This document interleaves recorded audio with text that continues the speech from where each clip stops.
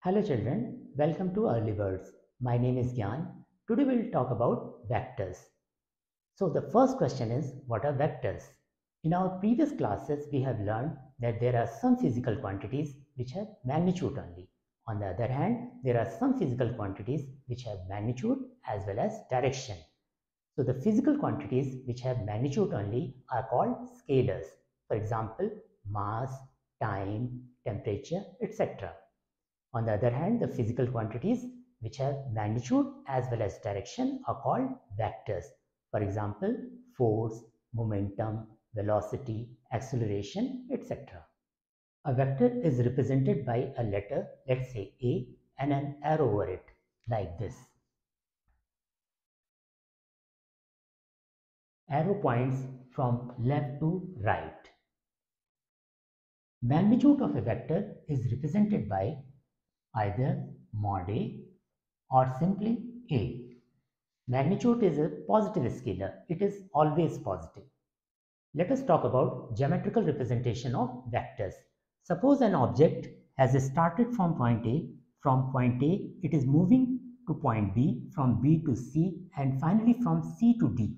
So its displacement vector will be represented by AD, where A was the starting point and D was the final point. I have represented vector AD here. Point D is called as head or tip and point A is called as tail or toe of the vector. Let us see unit vector. A unit vector is defined as the ratio of a vector to its magnitude. Suppose A is the vector which is 7 units in magnitude and this is the direction. Then A unit will be 7 divided by 7, that is 1 unit, and the direction will remain the same. So it is represented by this symbol, vector A, and this symbol, that is unit vector symbol. This is read as cap, hat, or caret. So A unit will be vector A divided by mod A. So it will be 1 unit in magnitude and the direction will remain the same as the original vector. Now let us talk about addition of two vectors. Addition of two vectors follows the triangle law of addition. As per triangle law of vector addition, two vectors, vector A and vector B, are to be added in such a fashion that tip of first vector and tail of second vector must coincide, and the resultant of addition of vector A and vector B will be its tail will coincide with the tail of first vector and its head will coincide with the head of second vector. So this will be the resultant of addition of these two vectors. So vector R will be equal to vector A plus vector B. Before moving ahead with the addition of two vectors, let us see angle between two vectors. Two vectors can be connected either tail to tail or head to tail or head to head. In first and third case, when they are connected tail to tail or head to head, the angle is considered theta. However, when the vectors are connected head to tail, angle is not theta between them but 180 minus theta. How to get this angle? You need to produce one of the vectors. So the angle formed between produced vector and another vector will be 180 minus theta, which is 180 minus theta here. So this angle will be 180 minus theta. That will be considered the angle between two vectors when they are connected head to tail. Now let us find out magnitude and direction of resultant vector R when two vectors A and B are added. In this figure, this is vector A, this is vector B, and this is resultant vector R when A and B are added. Alpha is the angle between two vectors A and B, as the case here when they are connected head to tail. So the angle between them will be the angle formed between extended vector and another vector, that is alpha here. We need to find out magnitude of R and the angle theta that it makes with one of the vectors. So let us start.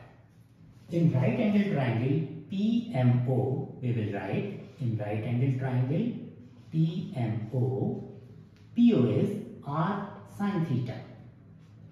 PO is R sin theta.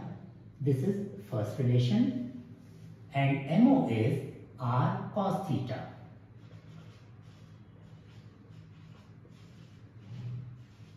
This is second relation. Similarly, in right angle triangle P and O,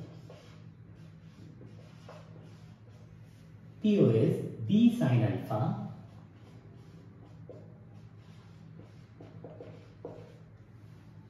this is third relation, and NO is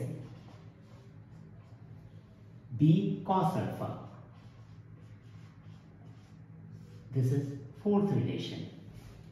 From first and third relation, PO is R sin theta and PO is B sin alpha. So we can say R sin theta is equal to B sin alpha. We will write here.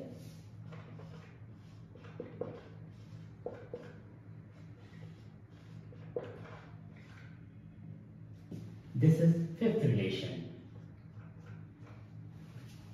And from 2 and 4, MO is Mn plus No, means A plus B cos alpha, and that is equal to R cos theta. R cos theta is equal to A plus B cos alpha. This is sixth relation.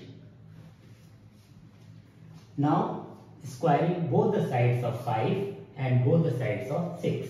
So we will get R square sin square theta is equal to B square sin square alpha, and R square cos square theta is equal to A plus B cos alpha whole square.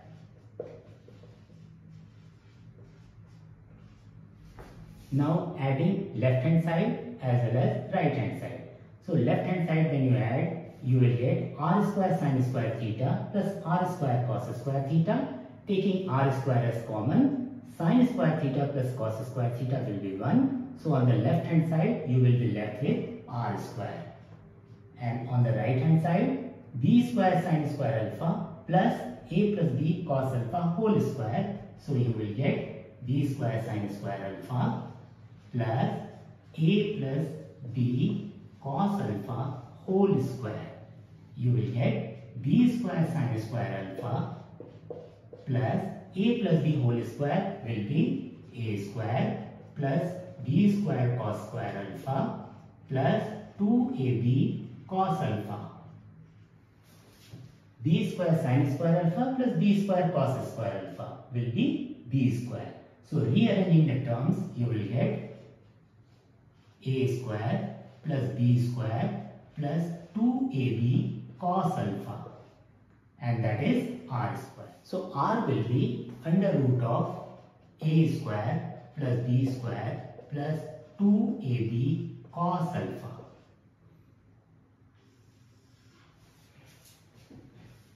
Now we will find out the angle theta. Now divide equation 5 by equation 6. So what you will get? R sin theta upon R cos theta is equal to B sin alpha upon A plus B cos alpha.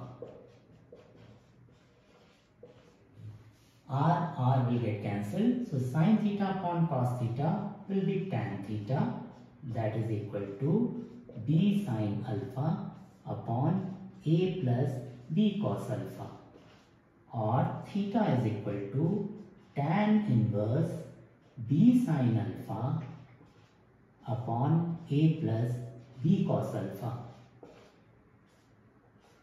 So we have got the magnitude of vector R as R is equal to under root A square plus B square plus 2AB cos alpha, and the theta, the angle it makes with one of the vectors, is tan inverse B sin alpha upon A plus B cos alpha.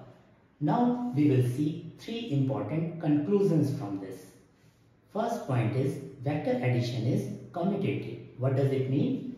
Vector A plus vector B will be same as vector B plus vector A. In this figure, vector B is added to vector A, so you will get the resultant as R is equal to A plus B here. In second figure, vector A is added to vector B. So you will get the resultant R is equal to B plus A. And you can see R is the same vector here in this figure as well as in this figure. So vector addition is commutative. Second point is value of R will be maximum when cos alpha is 1 or alpha is equal to 0 degree. Means both the vectors A and B are in the same direction. So value of R in that case will be R maximum will be under root A square plus B square plus 2AB, means under root A plus B whole square or A plus B. So maximum value of the resultant vector will be A plus B. Minimum value of the R will be when cos alpha is -1, means both the vectors are in opposite direction. In that case, R minimum will be under root A square plus B square minus 2AB, that is under root A minus B whole square, or R minimum will be A minus B or B minus A, means magnitude of A minus B. Third point is, if vector A and B are coplanar, then R will also be coplanar. What does it mean? Suppose board is my plane. So vector A and vector B are in board plane. So resultant of addition of A and B will also be in the board plane. If they are not in the same plane, then R will also not be in the same plane, means will not be coplanar. Now let us understand the addition of more than two vectors.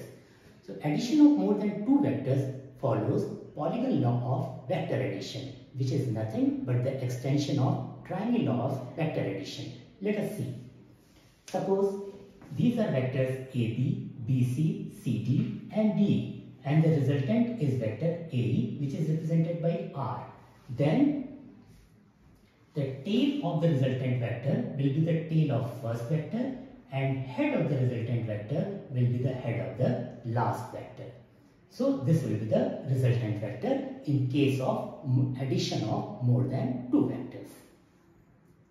If these vectors are coplanar, then resultant vector will also be coplanar. If these are not coplanar, then the resultant vector will not be coplanar. Now let us understand subtraction of two vectors. So vector A minus B can be rewritten as vector A plus of in bracket minus B. So what does it mean? It means vector A has to be added with vector B with the direction reversed. So suppose the vector A is here, vector B is this. Then vector A this plus B with the direction reversed will be minus B like this. And it will be added to A plus of minus B, you will get resultant R, and R will be A minus B. In the next video, we will talk about resolution of vectors and product of vectors. If you have a question, you can ask me on my Discord server. If you have not subscribed my YouTube channel yet, please do so.